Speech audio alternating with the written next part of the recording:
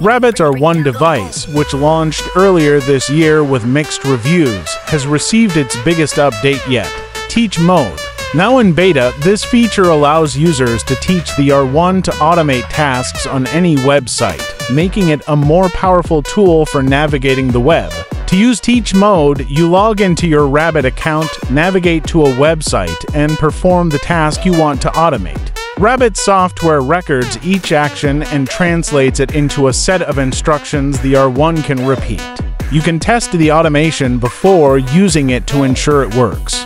While no coding skills are needed, annotating the steps can improve results. The R1 announces each step it's performing, providing transparency but also slowing down the process. Rabbit sees Teach Mode as key to automating more complex, multi-platform tasks. For example, one user trained their R1 to order groceries by interpreting shopping list photos.